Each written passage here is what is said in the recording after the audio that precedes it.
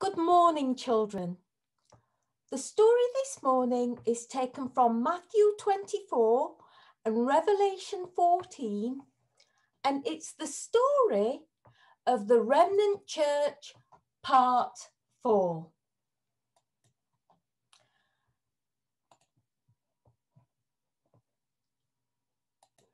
Before Jesus returns, a special message needs to be preached to all the world.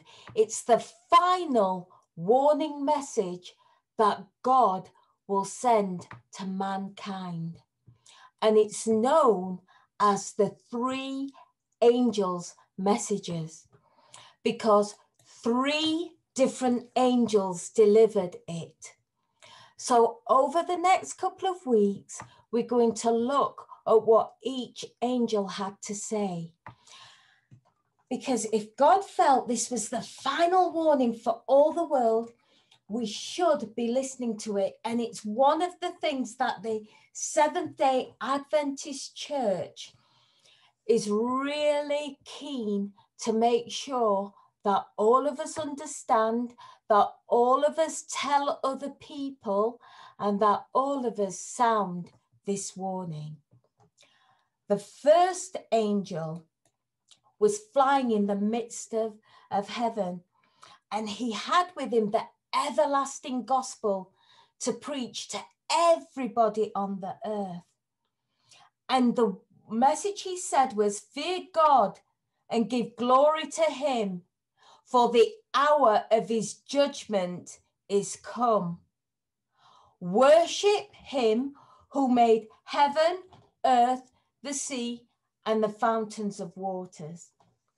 So that first message is a really important message to tell everybody that time is almost up and judgment is upon us. And the creator of the universe, the God of heaven, is going to judge the world.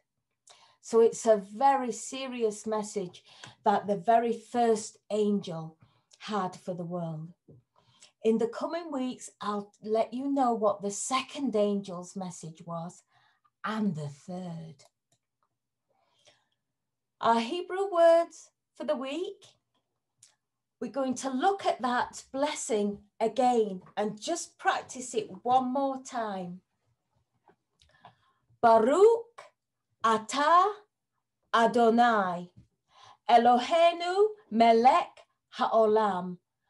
Blessed are you, O Lord our God, King of the universe. So we'll just do it one more time. If you say it after me to whoever's in the room with you. Baruch atah Adonai, Eloheinu melech haolam. Amen. Praise God. Shalom, shalom. Let's pray. Heavenly Father, thank you that you've sent your Son, and thank you for all the warning messages. No one needs to be lost. We can all be saved in your kingdom. Please help us be kind and good. In Jesus' name we pray. Amen. Thank you, Jesus.